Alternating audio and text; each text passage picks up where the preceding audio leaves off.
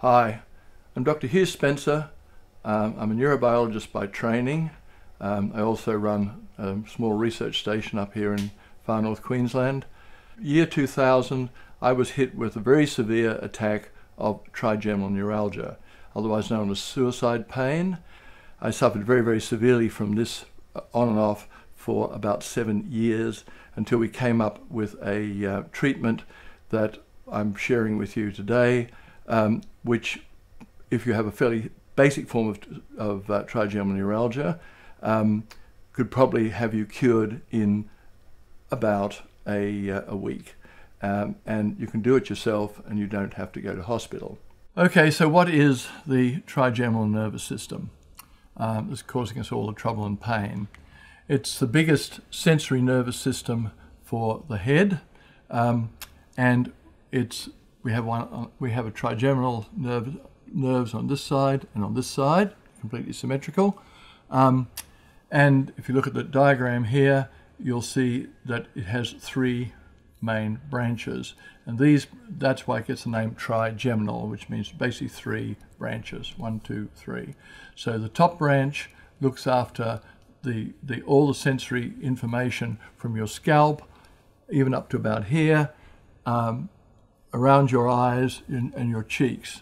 The second branch basically is your upper lips and your jaw, your upper teeth, and then the lower branch is for your lower jaw, your mandible, and under here, and basically all the mucosa inside your mouth below here. All these sensory nerves all come together in what's called the trigeminal nucleus.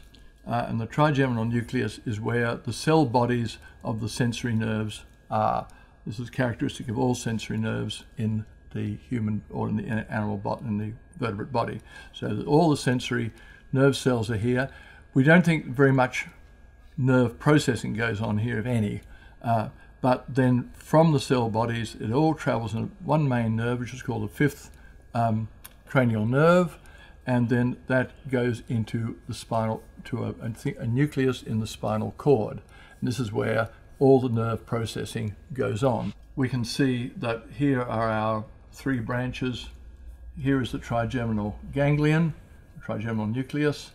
You can see it's got, here's a little nerve coming in, there's its cell body, and then the nerve goes down in your brain, basically in your upper part of the spinal cord, and it terminates, and then from there this is where the processing of your sensory information goes on, and then it gets sent up to the brain, and we actually become aware of the sensations. The nerves that we're interested in are a group of nerves which are very, very fine. They're the nerves called the C fibers, or the A deltas, and they are extremely fine nerves, and they transmit pain, temperature, injury, and some forms of chemical sense, a few other things as well, but they're the main ones. And these all come down, and they all terminate in this area. So anytime you feel pain in your mouth, it's going to come through one of these fibers. How we think trigeminal neuralgia develops is that we have a problem with these fibers here being activated by an injury, such as a tooth abscess or something else. It can be ill-fitting dentures, and they are being made to fire and fire and fire, and they basically make this section here more and more sensitive to any sort of incoming signal, until eventually it gets to the point where only a few of these have to fire, and this which you've got to imagine, there's thousands of fibers coming in here. This is just one line shown here. Thousands of these fibers all suddenly go off, bang. It's a bit like epilepsy, and in actual fact, like epilepsy, the more it gets activated, the easier it is to activate and the harder it is to stop, which is also why the first treatment of trigeminal neuralgia is to give you an anti-epileptic drug such as Tegretol, which basically dampens all this down. One of the things we've been trying to avoid in using this treatment that we're coming up with is to avoid the surgery, because conventionally the treatment for trigeminal neuralgia, when all else fails, is to actually damage or almost completely destroy this nucleus by a whole variety of ways. It all involves major surgery inside the skull. It's very expensive, and if you actually damage the trigeminal nucleus itself, where all these cell bodies are, you can actually end up by having no feeling at all on that side. In fact, you can lose almost all your sensory input. It can have other worse effects. The treatment that we developed is to use a fairly now commonly available compound called capsaicin. And capsaicin is the active ingredient in chili peppers. And that's what makes them hot. It has a most unusual property, is that capsaicin also kills those C fibers we were talking about, which are the pain and fibers that are in fact driving the trigeminal neuralgia. So what we do is you basically get rid of this input, and you're not affecting the other sensory effects. The rest of my face feels absolutely normal, but those pain fibers have disappeared. We've managed to get rid of them. But it's not a total panacea, because if you have very, very badly damaged mouth, for instance, the dentist has taken out too many teeth, or you can get to the point where you can't actually fix it. It is no longer fixable. So to do this, you'll probably need the help of your dentist, because your dentist actually has to make what is known as an impression of your mouth, and the dentist will come up with something that looks like this, which is a dental impression. It's not my one, somebody else's. That's all right. Then with the dental impression, we then use that to make a mouth guard. You can buy mouth guard material for sports guards.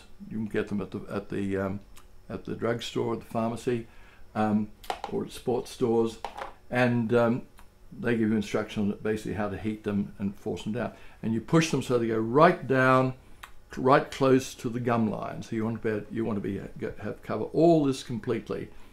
The mouth guard's job is to allow us to apply the capsaicin onto the inner lining of the mouth, on the gums, and what we call the mucosa. We then glue onto the we cut pads, right? This is a synthetic cloth, and you glue them.